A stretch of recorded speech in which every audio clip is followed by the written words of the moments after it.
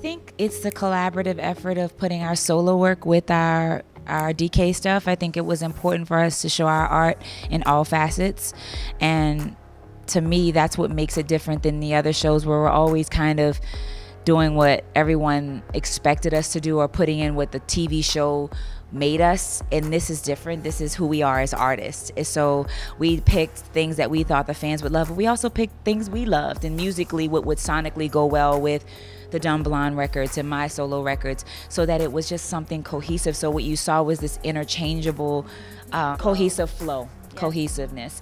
And I think that's what makes it different from the rest of the things that we've done, because this really was in and out kind of tour, and I think no one expected it. I didn't know what to expect when they saw the show, and we didn't want it to be one person perform, the next person, and then DK. We wanted people to see the experience all throughout and see how our sounds, through each other. Yeah. And also there was a maturity this time around. Rehearsals were fun. They weren't a headache. Yeah. The creative ways we were able to continually push each other to advance. Like, we went in first day in rehearsal and a few ad-libs, then the next day we were like, oh, I got you on this one, and threw in a few more. By the time we finished, nothing is as it is on the tracks. Yeah. Really, like, we just really pushed ourselves to sing things in a different way, make new choices, and also just continuously like push our creative boundaries, find where things could add in and come in that we hadn't done yet. Just, there was a real flow this time. There was no,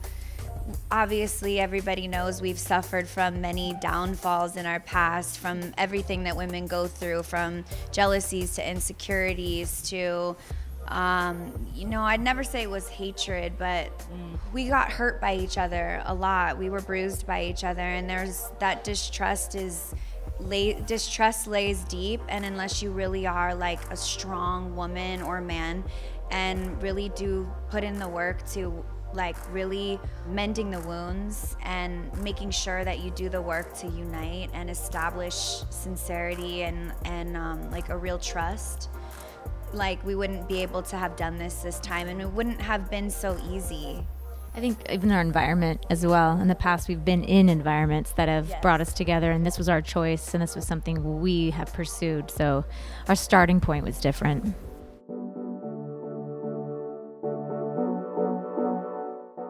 That's true. That's true. So I was up in Oregon. Aubrey's like, I met with Dawn. I was like, I don't know how I'm going to tell Shannon this, but I was going through a lot of therapy from my last relationship. I was in a pretty gnarly relationship. I had so much pain because there was so much love I had from my ex, and I started thinking about the wounds that can be mended, and just shot her a text, and we just went from there. We literally met up like a day later. Yeah, I was skeptical. She was skeptical. She's like, "You come to my location?" Yeah, well, because I just didn't want to be in a situation where it was negative, and I was in a place where, like her, like Aubrey, just men have an interesting way of treating women when women are strong.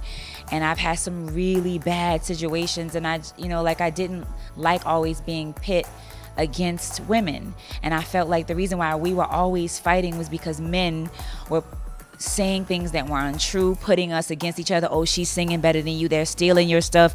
They're stealing your vocals. They come in and they're talking at you disrespectful. They're talking about you. We had a lot of third parties that helped egg on our own insecurities and fears. And I just wasn't, and I didn't want to be put in a trap. And I was in a situation where I felt like, sometimes I was telling Aubrey, culturally, black women tend to look like the angry black woman when they choose to step up and do something.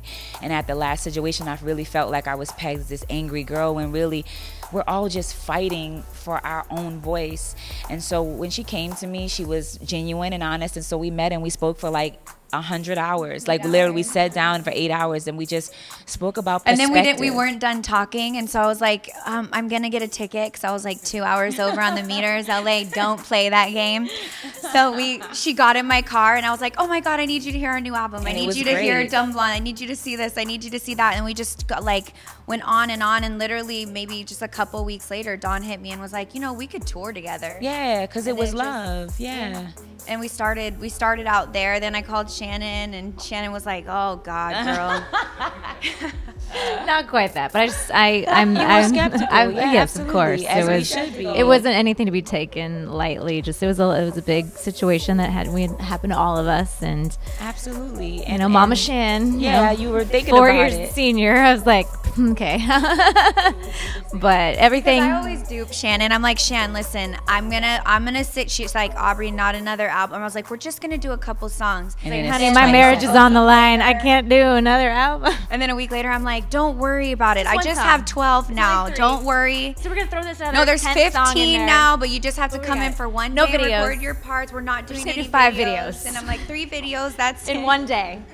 And then I call Then her you and I'm like, don't worry, we're not going to tour. You won't have to be away from your hubby. And then I'm like, okay, Danity So Kane's we're going to go on reunite. tour. I'm like, my husband's like, are we gonna have a baby anytime soon? And I'm like, We love Ron and we're thankful with how patient he is. Ron, we love you.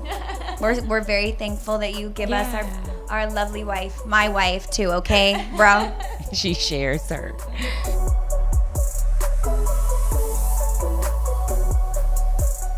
Don't you dare tell anyone. We were 7 when it came out. But it's really awesome. That means so. I think that shows the reality of a sisterhood. Like I think people think women are just supposed to get along and everything's supposed. No, what girl group do you know? Even the best of them, we are sisters. None. We're going to fight.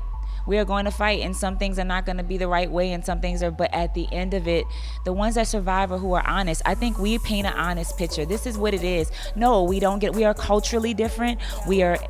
Our age is different. We born in different states, different. We're raised differently.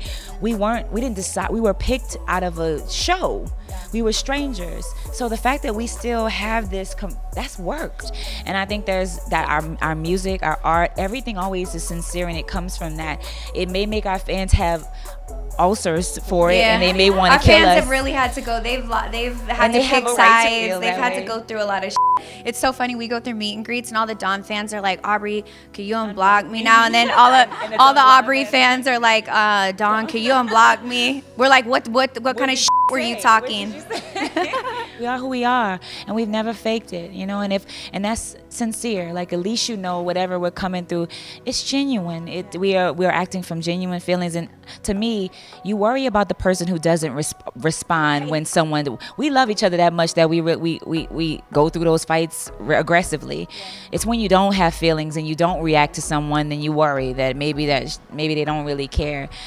And as we get older, growth happens, and we learn how to handle each other better. So if someone makes, like now, we'll say, oh, that was a mess up. My bad on that. I didn't mean that. And we address it right away. Immediately, which is something that we didn't do before, but that's growth. And that's what we're trying to show, that women can do this. You can have different perspectives, different angles, different understandings of things. And we may come out of the discussion and totally disagree.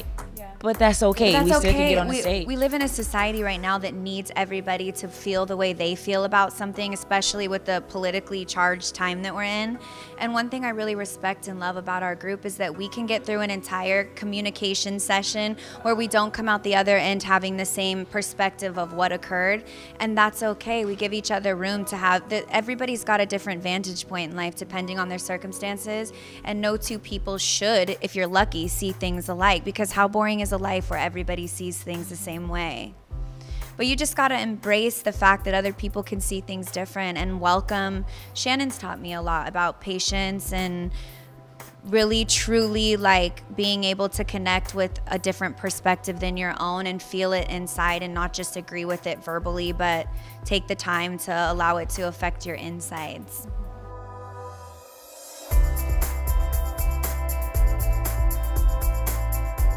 We're just feeling this out, and we're seeing where it takes us. I think we enjoy each other. We love where each other's voices are right now. Everybody's at their best vocally. So why not play with that idea?